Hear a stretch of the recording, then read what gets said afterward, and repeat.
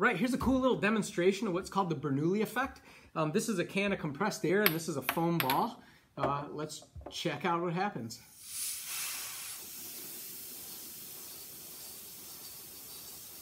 I'm going to tip this a little bit more diagonal. So you can see that as the ball tries to fall out of the slipstream, it's not able to. Let me lean this even more to the side. There we go. So what's at play here is you have the stream of air flowing like this.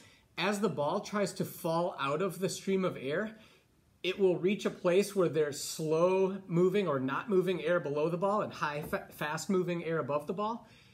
That fast moving air generates a region of low pressure.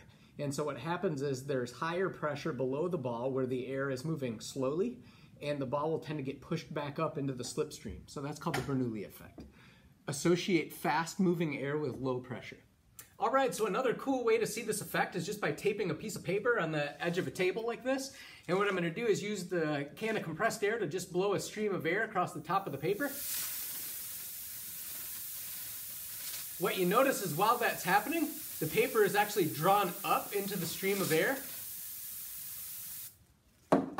Associate that fast moving air with low pressure. Underneath the paper would be slower moving air or higher pressure.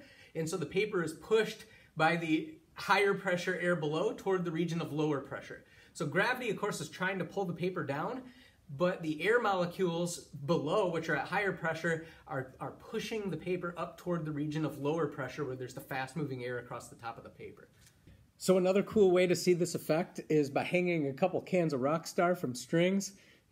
These cans build up in my recycle bin, and it started a legend amongst my students that, Dr. Pierce drinks 10 a day. Kids, it's aggregate, 1 or 2 a day, but it is good stuff.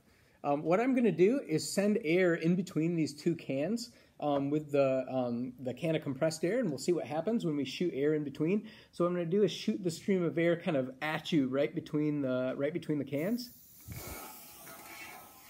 And what you see when I do that is the cans are actually drawn toward each other instead of spreading apart. So again, if we start with the cans apart, you can see there's a gap in between. And now I'm going to shoot air in between the cans.